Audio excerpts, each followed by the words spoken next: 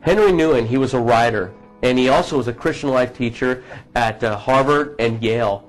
And he eventually gave up his career in order to help people that were physically and mentally challenged.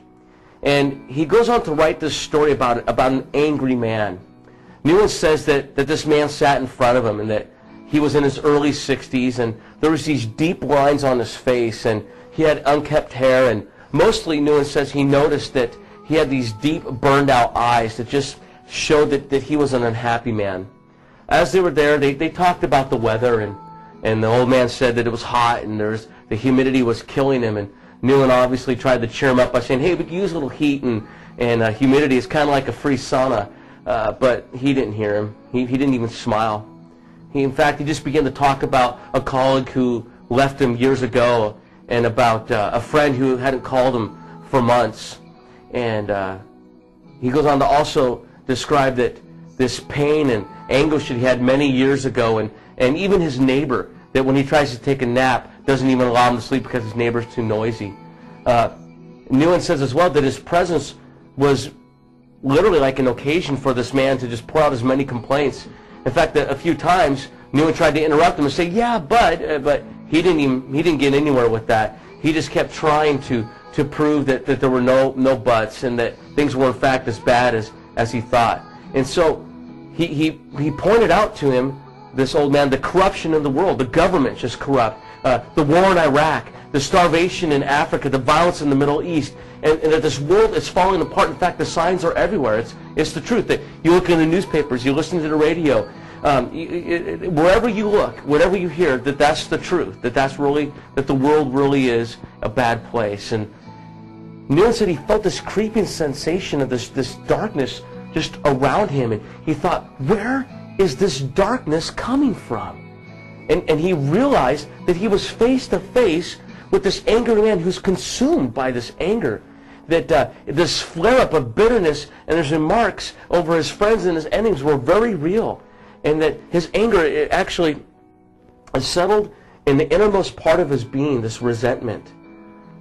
And so he just remained silent, because out of this deep feeling that he had, that he was powerless in such presence of so much rage. And so he realized as well that this anger was an accumulation of 60 years just in his soul that just fermented, and it made him a victim.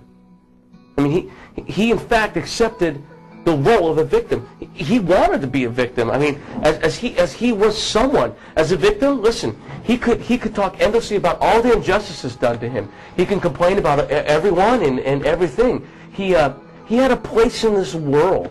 He had an audience that would empathize with him as a victim. Newman says that when he returned home, he found himself all alone, and that he noticed that his body, he began to shake. And he wrote that, I lay down on my bed and I stared at the ceiling. And he says, then he saw the angry man again.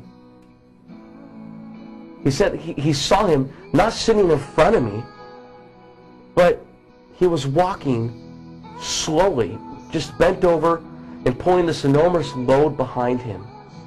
He groaned and moaned as he just moved forward slowly. Even at times, it just seemed to almost lose his balance, but he only stopped long enough to look back and to start pulling again. He said, I saw this man. He was bearing an unbearable burden. It was a scary sight, so frightening that my body began to sweat and shiver. And the burden, he said to himself, what is this burden? And the answer actually emerged. His burden is all those people that he's angry with. And he's literally condemned to pulling them behind them. And he said he saw them all. He saw the men, the women, the children, the friends, all of them emerging out of his long past. He said they were chained to each other, and then they were chained to this man. And as he kept looking at the old man, there's this voice that returned to him and said, you're the man. You're that angry man that you just met.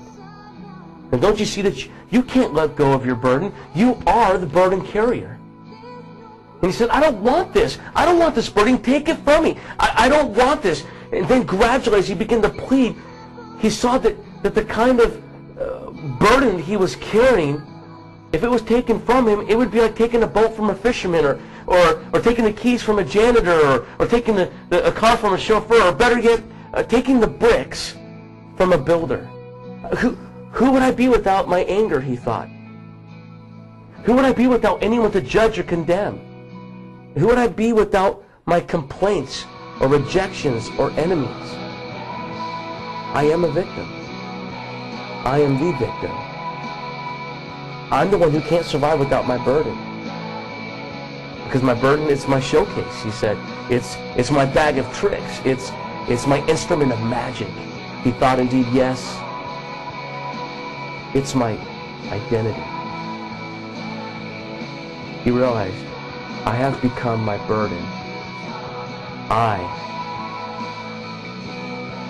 I'm the angry man.